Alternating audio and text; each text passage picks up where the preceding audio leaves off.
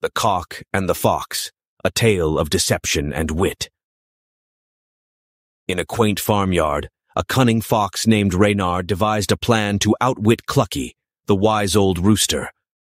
Reynard, intrigued by tales of the rooster's foresight, approached him with a proposition.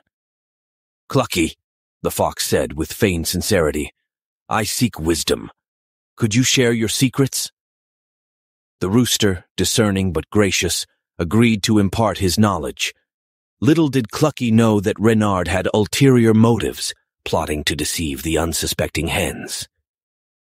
As Clucky divulged his insights, Reynard subtly absorbed every detail. With newfound knowledge, Reynard manipulated the hens into a wild dance, claiming it was a ritual for bountiful eggs.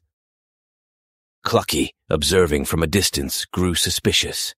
Unbeknownst to Reynard, Clucky, renowned for his wit, anticipated the fox's scheme. He devised a counterplan, leading the hens in a coordinated display that left Reynard bewildered. The farmyard erupted in laughter as Clucky, the rooster, turned the tables on Reynard's deception. The tale of wit and cunning spread far and wide, a reminder that in the dance of deception, the clever rooster outsmarted the sly fox.